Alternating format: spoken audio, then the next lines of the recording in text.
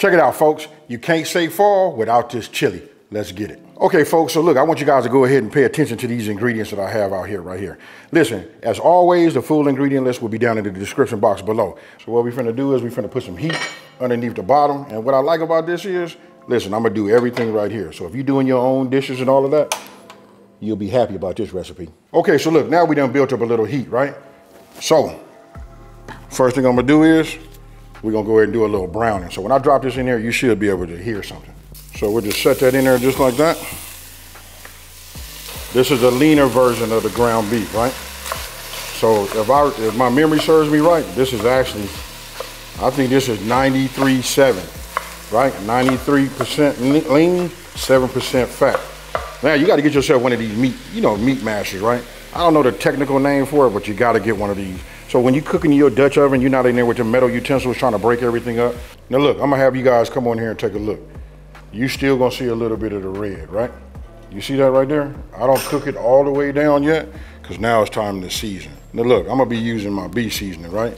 This right here give it a nice little profile, right? So I'm gonna go ahead and put some seasoning on here like this. We gotta season our meat, folks. This is where it starts at, right? And then what are we making? We making chili, right? So we take our powder, just look at it, we just wanna put about half of it in there. To be honest with you, if you go over half, like I'm about to do anyway, you can always go back in your jar and get you some more. This is like the real, I ain't gonna say it's the real, because I got a secret ingredient that you guys don't see right now that's finna like take it over the top. You know what I mean? But now I'm just gonna start working this in and taking my ground beef and getting it small. Just to like bring this into like perspective for everybody, you see this look like, some people call that smoke, but look, that's steam. That's the moisture that's inside of the, your ground beef that's coming out. That's why I don't put no lid over the top. You know what I mean? And it's, like the telltale sign, let everybody know on your block that you're cooking something great. All right, so look, now we're finna go ahead and just start, prepping our veggies, right? So I'm gonna just cut this down the middle. Let me get this ready. You know what I mean? You can already see that I went ahead and did my onion. We gotta do the bell pepper. This is what I call putting a smile on my face. We're gonna mince that too, but check it out. We're gonna mince it with this. Now, okay, so look, if you notice, I'm using a whole jalapeno, right? This is what you wanna do. Now, for those of you guys that like to have that super spicy, you can save some of them seeds and you can put them in there. And I gotta say this, here's a pro tip that I learned late in the game. We dice small for flavor and large for texture. Hey, you know what? I'm gonna do something for you to get your senses going. Listen to that. You hear that? Oh man. Now we finna come with that onion. I got it, that's a lot of onion, but don't forget, we finna cook for a minute and all of this is gonna like go down, like render down, right? So I'm gonna go ahead and use, I was gonna say most of this, but I'm gonna just be real with y'all. That was a large onion diced, nice. And I know from chefs being, cooking and teaching me, they've all been taught that onion is no different than putting a bell pepper in, but I like to preach, I like to say it this way. I start with my onion first, and then I add the rest of my ingredients.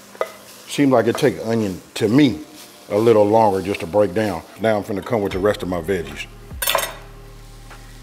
Right? Remember now, this is the larger of the bell pepper.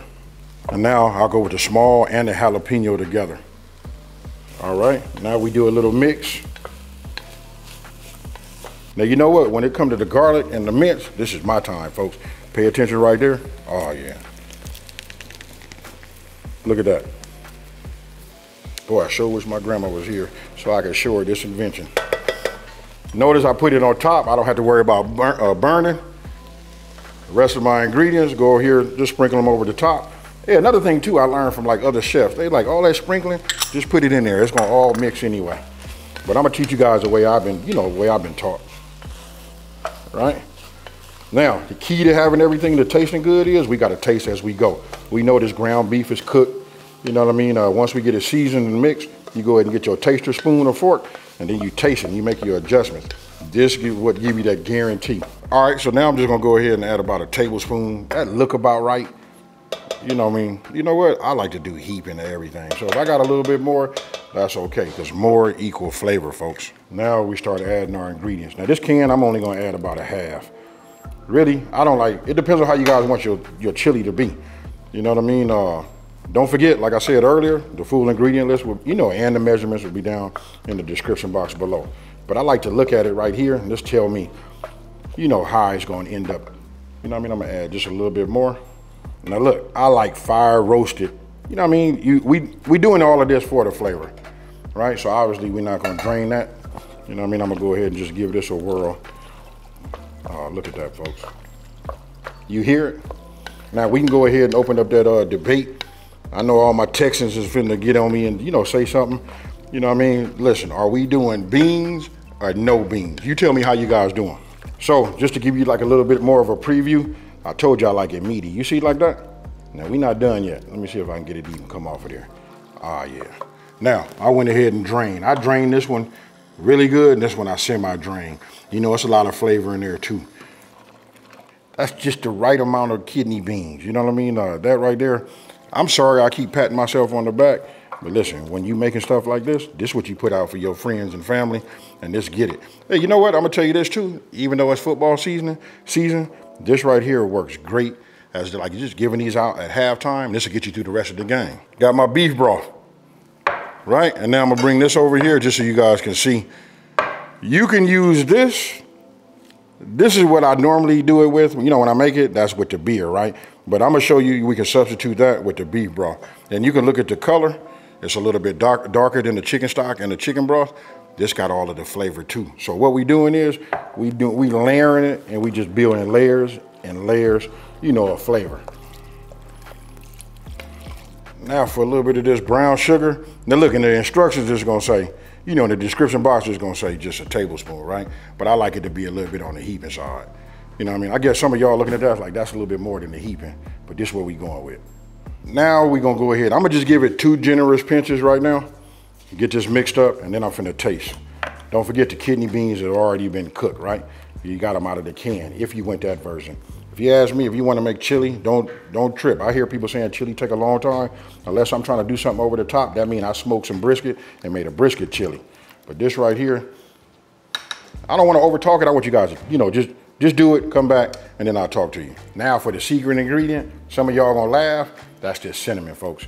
You gotta put a little cinnamon in there. If you wanna know why some people chili tastes better than yours, because they holding that secret, but I'm giving up the game. So look, they're gonna be beating down my door.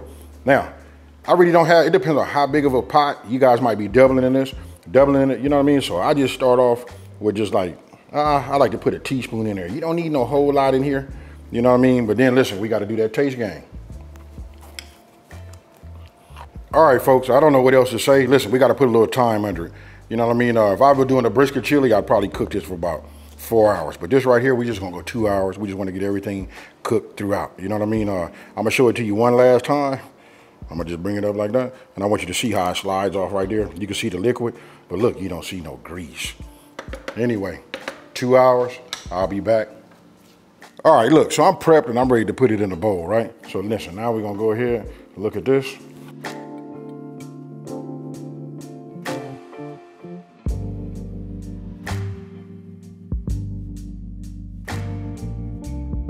Okay, people, look, now you've seen this go down like this, but check this out. Talk to me.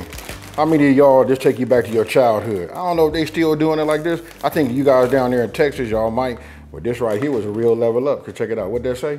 Chili cheese. Now you can go this way, you can go old school like this. You can take one of these, you know, cornbread muffins, break it up, put it in there. But listen, I'm finna do some cheese, sour cream, chives, and green onions. That's how I get down.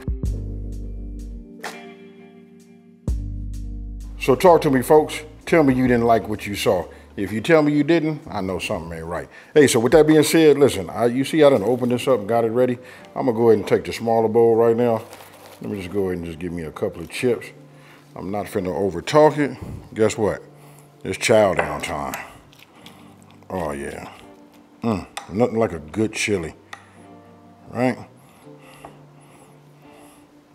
Cheers, y'all.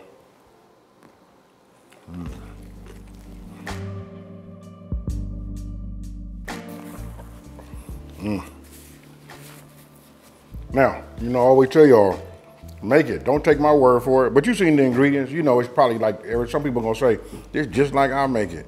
But look, I can give you the same recipe, and 2 people can do it, and it come out with a different taste. Do it the way I showed you guys. Don't forget to level it up with that little bit of that cinnamon, and that right there get you going. You know how I'm gonna know? Because you're gonna come back and you're gonna tell me, hey, thanks, AB. You done it again. Not for real. Now check this out. Listen, if you're new to my channel, let me just take this time to say thank you for watching this video. Don't forget to like, smash that subscribe button, and tell everybody out there there's a channel out here that's simplifying these recipes and taking the mystery out of cooking. And guess what, folks? I got some chili to finish. I'm out. Peace.